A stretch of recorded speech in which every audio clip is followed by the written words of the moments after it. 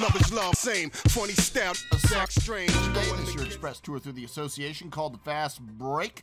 Kevin Durant and the Oklahoma City Thunder playing the Utah Jazz again, and KD, 2 of 6 from deep. He owned the third quarter of this one. 17 of his 31 points came in that third quarter. This game went into overtime. Russell Westbrook had a double-double in this one, 25 points, 11 rebounds. The Thunder win at 104-98. Mario Chalmers returns with his Memphis Grizzlies to Miami to take on his old squad, the Miami Heat. Chris Bosh knocking down jumpers. Memphis held a big lead in this one, but Miami comes back and gets the win behind Bosh's 22 points.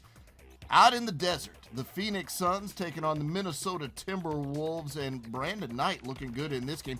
He finished with 25 points for the Suns as they get the victory by 7, 108-91. And finally, the Toronto Raptors and the Philadelphia 76ers. You see DeMar DeRozan doing damage there, and Toronto just a little too much for Philly. And that's your Fast Break on NBA.com.